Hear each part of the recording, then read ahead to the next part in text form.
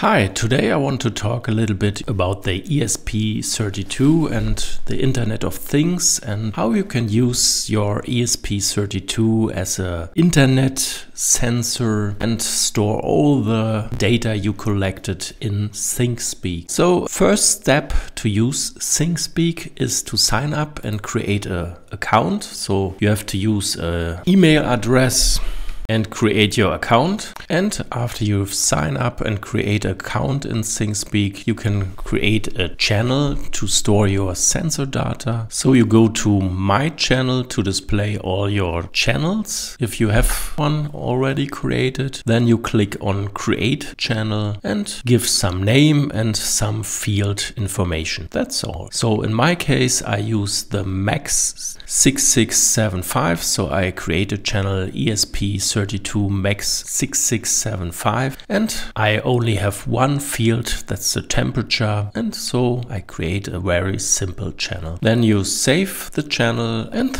then the important point for the programming are the API keys. So you go to API keys and take the right keys for your coding for the ESP32.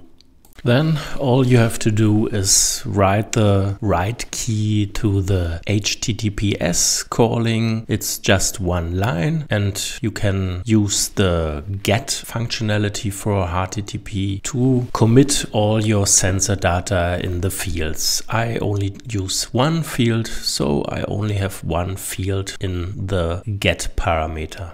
So we can compare the two API keys, one on the coding side and, as you see, one on the ThingSpeak web side. You also see the same API key. So that fits together, and we can go on to get our sensor data and calling up the ESP32 to store the sensor data in the web cloud.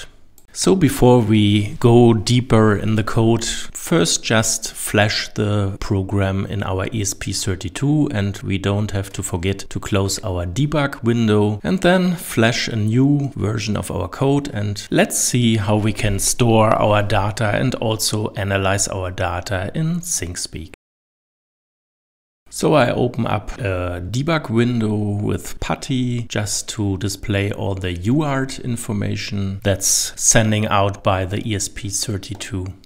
And then we can compare the ESP debug information with the live view of the ThingSpeak website and the channel data that are collected. So let's start by pressing the reset button on the ESP32 to start the code. And we can see the first thing is to connect to the Wi-Fi connection. Then the sensor data is collected for the MAX6675, and the temperature data are sending out by HTTPS, and the ThingSpeak API is responding by a message. And then the same thing is repeated every 60 seconds. So we can see one data collection, one sensor data, and then another. ThingSpeak is responding a little bit with delay, but that's total okay for our purposes. And the delay is only by analyzing the data, not by collecting the data.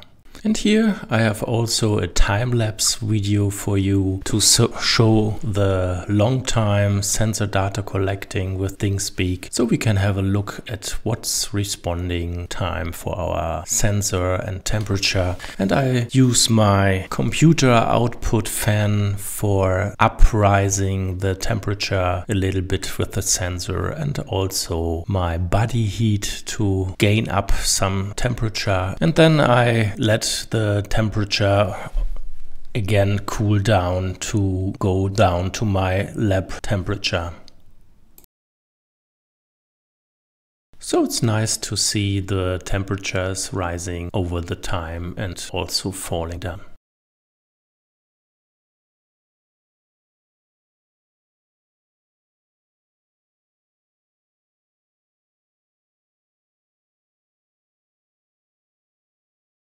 So before we go a little bit deeper into the programming code, I first show you the wiring for the MAX6675, and it's an SPI bus driven temperature sensor. So we use the ground and VCC pin and also the slave out or MISO pin for the ESP32 and the client select line and also the clock line, and they all go to GPIO pin 19, 18 and 5. And the UART converter goes to the RX and TX pin in crossed connection, and we also connect the same ground potential. And for resetting, I use a resistor tied to VCC or 3.3 volt to the enable pin, and also I use the GPIO pin 0 to reset the ESP32 to flash mode.